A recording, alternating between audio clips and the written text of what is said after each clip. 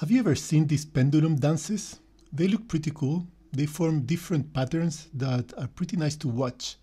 And on this video, I will show you how to build your own or how to use mathematics in order to build your own simulation.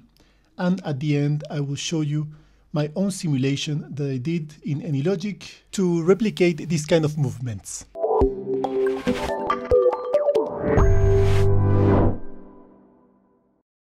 Okay, let's talk about what you need. You will need 15 spheres. You can also use more than 15 or less than 15 for different kinds of effects.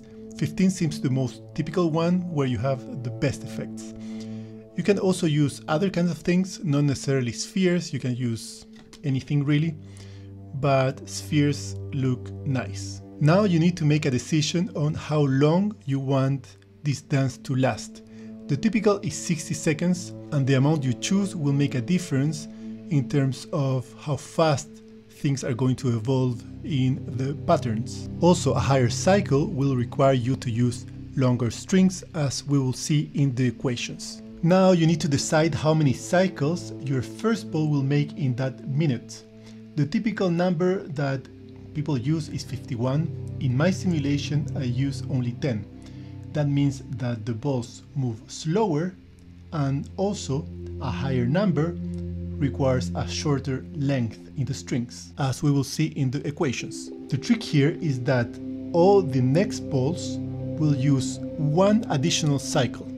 So if you decide to have 51 cycles for your first ball, the second one will have 52, the next one 53, and the last one will have 65. Now we can calculate the length of each string based on the following equation. But let me explain what G and T are. G is basically the acceleration due to gravity, 9.8 meters squared.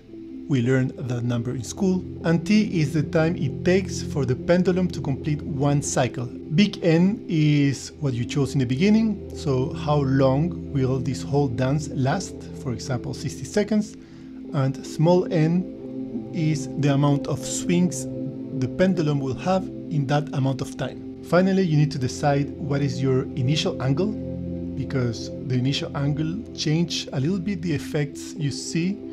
Some initial angles look better than others, and the angle in time will follow the equation theta 0, which is the initial angle, multiplied by cosine of Wt. W is the natural frequency of the motion, which is equal to the square root of g divided by L, and T is just the time in seconds. And here finally is the simulation I made. I decided to use 10 as the little n, which means the first string will have 10 swings in a minute, and that leads to a length of the string of 9 meters. So if you think about real life, this is quite a giant structure, but still looks quite nice. And if you're learning how to do simulations in AnyLogic or any other software, this is quite a good exercise if you want to replicate this,